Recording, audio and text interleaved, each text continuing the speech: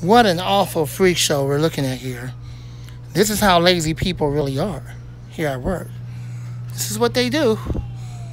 Only because all of this is filled up to the max.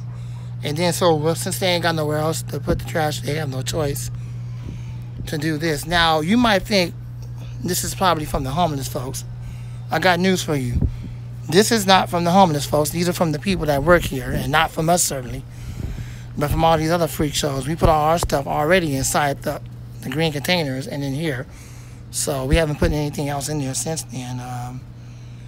But all these bags and stuff right here are from the other attendants here in the suites, due to not having anywhere else to put them. So sometimes we have to put trash in there just as well as in there. And if we don't have room, then we have no choice but to do the same. So this is one time where it's basically nobody's fault. I mean, they have nowhere to put this stuff. Where else are they going to put it? You see that it's filled up. So you really can't go playing the blame game. And don't get on here being rude about this video or playing the blame game, because I'm telling you right now, it's nobody's fault. Once this thing is cleared, then we can get all this mess up and get it where it belongs. Just wanted to show it to you. Not for you to get on here, become a freak show and be rude, but just to show you what happened if you run out of space in the trash bins.